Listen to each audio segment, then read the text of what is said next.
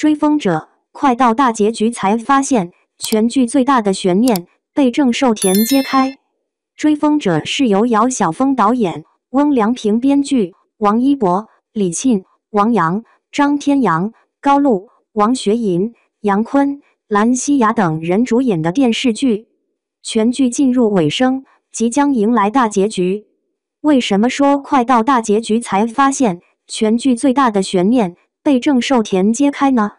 为了捣毁伪币场，魏若来与沈进真使了一招明修栈道，暗度陈仓之计，一边将林乔松等人的注意力吸引到他与沈图南的会面上，一边派特勤连直取伪币场的老巢，非但将伪币场一举捣毁，还活捉了沈图南。魏若来苦口婆心地劝沈图南投诚，沈图南却固执己见。就在他被处决的前夜，苏区银行失火，沈图南趁乱逃走。有两种可能，一是沈图南实已投诚，但为了将来发挥更大的作用，我方故意制造了这一场火情，让沈图南脱险，以便沈图南潜伏在敌营内部。二是这场大火是由郑寿田放的，是得到林乔松的指令救出沈图南。众所周知，郑寿田是林乔松派在苏区的卧底。那么哪一种的可能性更大呢？应该是后者吧。沈图南被俘之后，黄从云焦急地找到林乔松。林乔松说：“慌什么？我有办法。”他的办法就是指令郑寿田出手。而沈图南回去之后，对苏区的经济围剿并没有放松，而是变本加厉。这一点也说明了沈图南确实是被郑寿田救走的。那么全剧最大的悬念是什么？为什么说被郑寿田揭开呢？得知沈图南被苏区判了死刑，3天后执行，沈进真眼眶红了。父母双亡之后，从小到大是哥哥沈图南将他抚养成人，兄妹感情至深。此时他如何不难过至极呢？对于哥哥沈图南，沈进真始终未放弃争取他投诚的念头。而魏若来呢，与沈图南师徒情深，也想再争取一下。无奈沈图南执迷不悟，他只得置酒送他上路，千言万语化作了沉默。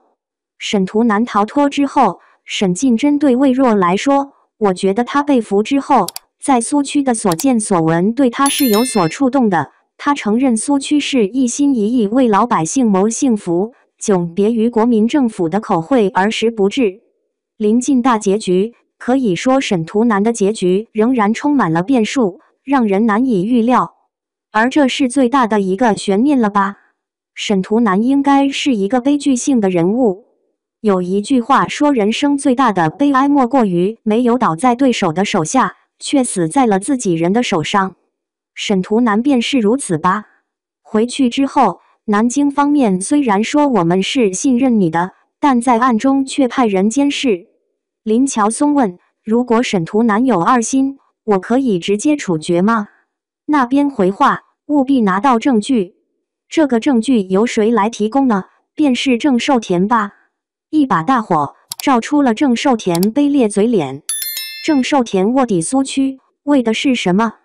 古话说人以群分，物以类聚，国民政府的官吏上上下下都是为了升官发财，谋个人之利。郑寿田会不会是一个例外呢？林乔松告诫他说：“你要争取立功，立大功，给你妹妹弄一笔可观的嫁妆。”由此可见，郑寿田也不例外。卧底的驱动力是发财。一个人的所作所为，如果唯一的目的是发财，这种人多数高尚不起来吧？面对诱惑，很难把持得住，甚至不惜泯灭良心。唯利是图不就是这么发演出来的？而沈图南在苏区与魏若来漫步街头，并称赞了苏区，将成为郑寿田捏造沈图南有二心的依据吧。也就是说，沈图南最终死在林乔松的枪下，或者被国民政府秘密处决。从某个角度讲，这个悬念不正是郑寿田揭开的吗？当沈图南更名为图南申时，他的悲剧结局其实已经注定。